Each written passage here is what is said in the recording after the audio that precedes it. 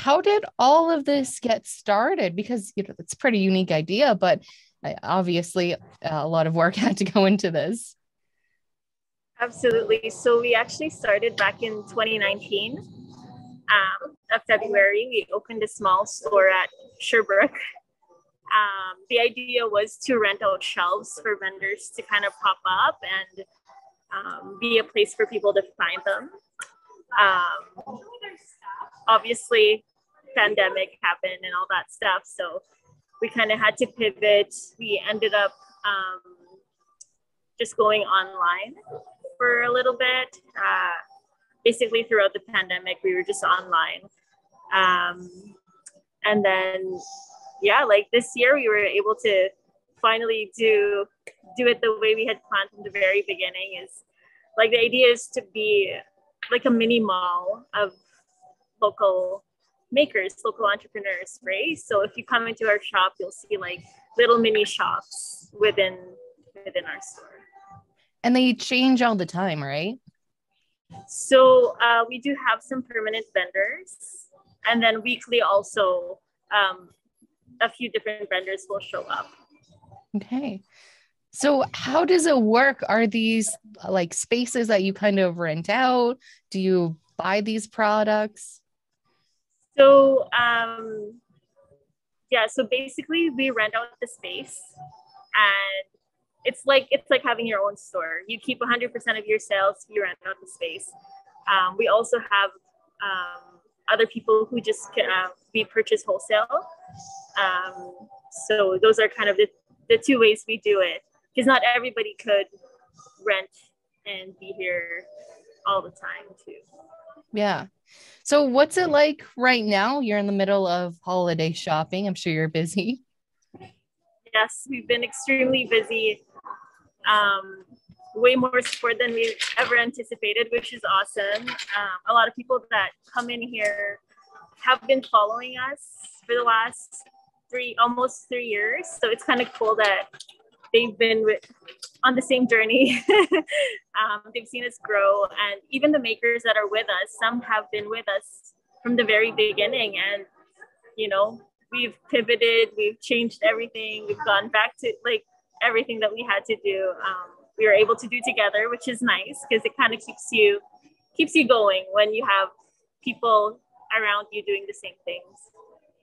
What's it like to be able to be in a position where you can help other local businesses highlight their best?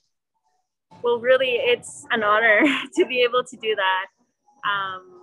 It's a rare opportunity to be able to help makers receive this kind of exposure. And as a local maker myself, I would have been able to do it on my own. So I really count it as a privilege to be able to work together with these vendors and grow together.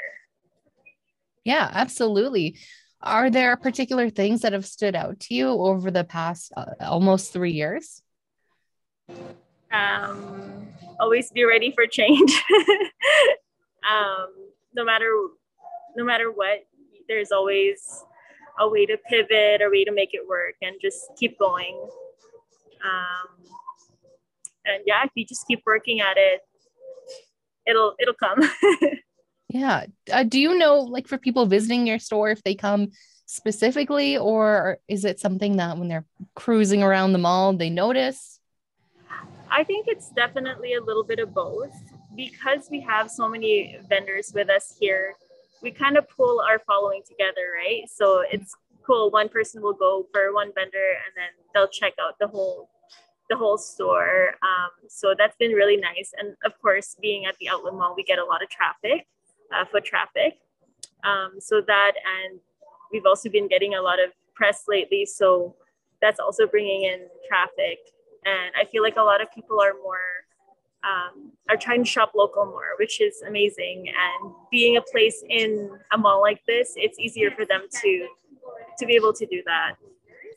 Have you noticed if there's been a bit of a push for shopping local this year, or do you think that's all connected to the pandemic or Christmas?